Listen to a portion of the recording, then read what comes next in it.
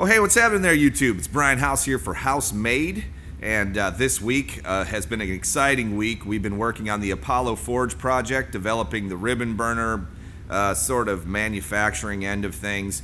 Slight design changes that turned out to be kind of failures, but learning experiences nonetheless.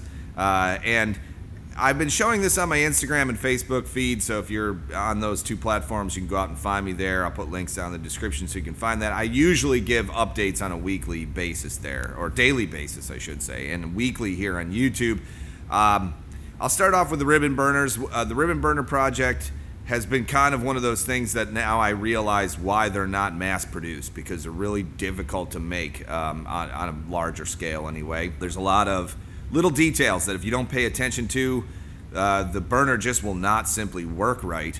I did all the math and calculations initially for airflow, water column, all of those things, air fuel mixtures, and then developed a system only to find out that it was really hard to use that system to make these sort of even 6 at a time. It was really difficult. So I had developed that funnel system to pour the refractory, and there's just been numerous challenges with this, but that's actually what I really love. So I keep, hammering away at those challenges. But the funnel that I 3D printed was a failure because I just simply could not get all the straws to line up to go up underneath.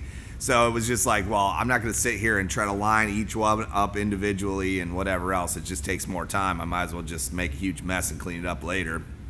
But what we did develop was a small sort of tent that looks like kind of a 3D printed tent that fits down inside of that. So I cut out the old straw, sort of receiver straw things, and then put in this this sort of angular tent situation that will actually provide the right amount of protection for those straws. And then I started thinking, like, why am I using these thin straws anyway? I should be just using a heavier duty plastic, and I know they make those. Well, unfortunately, they don't make them in the size that I need them. I need 0.23, which is kind of an unusual size for a rod. Now, you can find them. There's like kite manufacturers that make pultruded carbon rods. I think fishing pole manufacturers make them, but they're a little bit expensive, and so I didn't really want to like dive right in with that initially. So we're going to continue with the thin straws for now. The system of pulling them through, it's a little bit arduous, but it works.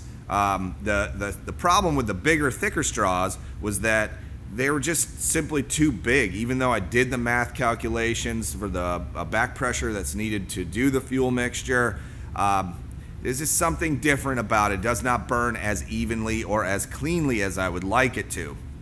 Now, this does sound like a nitpick, and it might be. When you get down to brass tacks, when I look inside my forge and I see that clean burn and I see all those holes protruding, all the flames are blue and they're perfect, they're coming out of the holes, I think to myself, that's consistency, right? That's even heat. Whereas when I look at the bigger holes and I see, the two on the one side are kind of burning a little sputtery and the ones on the left are burning a little sputtery, but everything else is looking okay, but the bottom is like not quite even, I think to myself, that down the line, believe it or not, I think will cause issues, and I don't want that. I want the highest quality product possible, and I want to be able to educate my customer on that and know that they can achieve the highest quality product if they wanted to, build it themselves. So when the plan set comes out for this, you'll understand, you'll have a brief understanding, at least if you want it,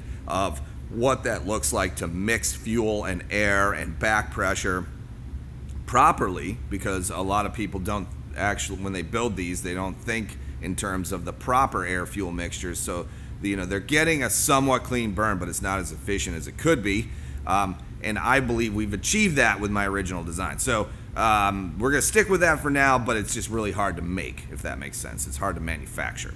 We're working towards fixing that. I think there's solutions out there. I just don't know what they are yet. But on a one-off scale, they're actually not that bad to make. I mean, the 3D printed molds that I made, really super easy to use. If you're just making one, hey, go for it. It's easy enough. This weekend, which is Labor Day weekend, one of my favorite holidays, because it celebrates the working class, and that's all of us. I want to do a sale, so if you go to my website this weekend and you want to buy a Revolution, I'm discounting them $75, and I'm removing weld seams from all of the kits. So, you know, for like 520 bucks, you can get a Revolution kit and build one yourself. It's only good for this weekend, so Friday, Saturday, Sunday, and Monday. So after that, we're gonna go right back to the same rate that we've been charging to put those kits together. But that's a stellar deal, $75 off a Revolution kit. Make sure you pick up some wheels too. We make all of our wheels right here in Florida. Best aluminum out there, 6061 aluminum, aircraft grade, high-speed bearings, high-quality everything, made right here in Florida. So make sure you go check that out. And then we moved on to actually cutting out the forged body. Believe it or not, this was like a thing I just hashed over, you know, over and over, because I felt like the cost of steel now, you know, cutting 1/4-inch plate, if I screw something up, it's expensive. It's an expensive mistake. Luckily though, the cut came out pretty great. I had to do some minor cleanup. It's just because plasma is not as accurate as I would like it to be. However, it fit together great.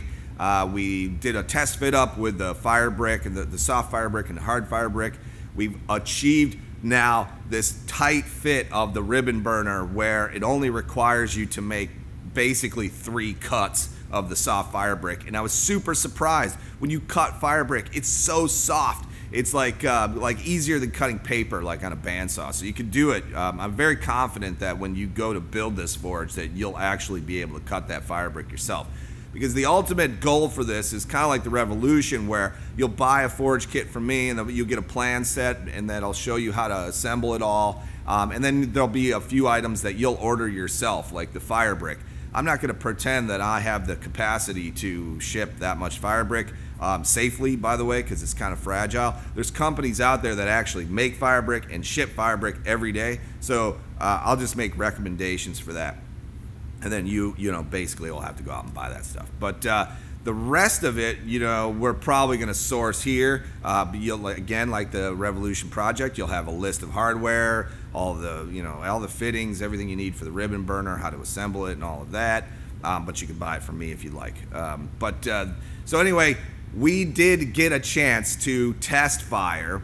We were working on figuring out that ribbon burner problem. We test fired that. It was not good, so we went ahead and scrapped that. And then we test fired the Apollo forge as a whole unit, okay? And also, when you see these videos of the time lapses, you're not seeing some of the ceramic blanket that gets put inside of this thing. These were just test fit up videos that we made during the process of fitting it all together. There is a ceramic blanket that protects the steel against the radiation of the heat from the insulating fire brick.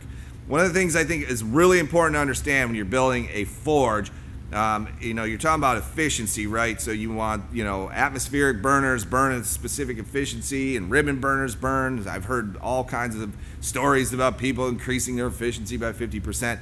I'm not really convinced that a ribbon burner is any more efficient than an atmospheric burner as far as fuel consumption. What I am convinced of, though, is how evenly it spreads the heat out throughout the forge itself. That's like a really important part, because you imagine 2 little, or sometimes 1 atmospheric burner burning in 1 2-inch radius versus a burner that's 9 inches wide and 3.5 inches tall. That's going to give you a much better coverage as far as your BTUs go when you're inserting energy into any sort of box, right?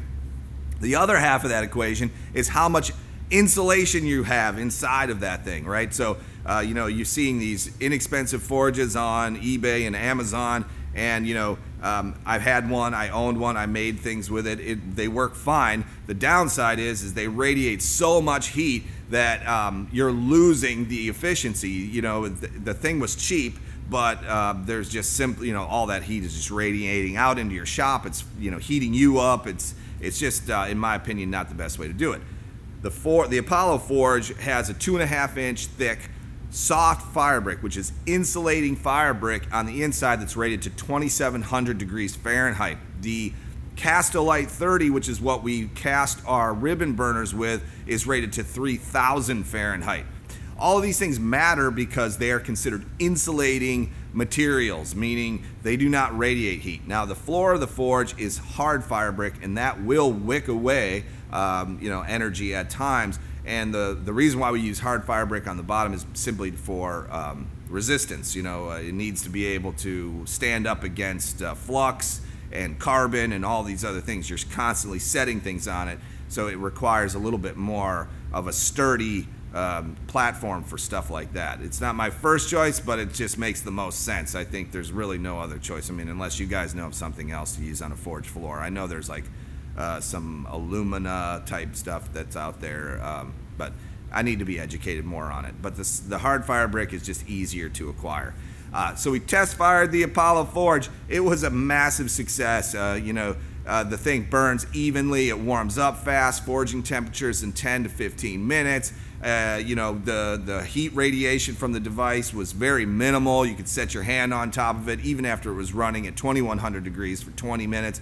Things like that are those things that make all of this time, effort, research, and development worth it, for me, because you have a theory in your head and you hope it works, but then when you actually put it into play and you see it happening, man, it gives me goosebumps. Still does. I love my work so much. And speaking of loving your work, I hope you guys understand, by watching my videos, commenting and liking and all of that, you're supporting my channel, and by doing so, and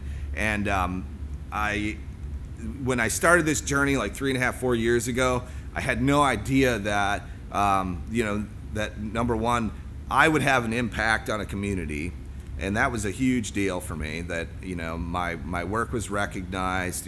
People were benefiting from the things that I was doing on a mass scale, but then also the impact that you have on me.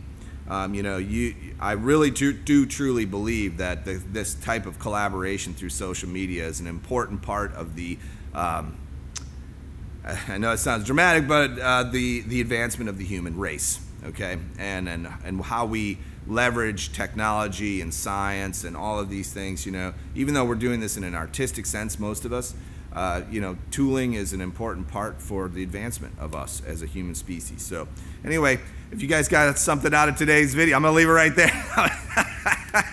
If you got something out of today's video, make sure you hit that thumbs up button.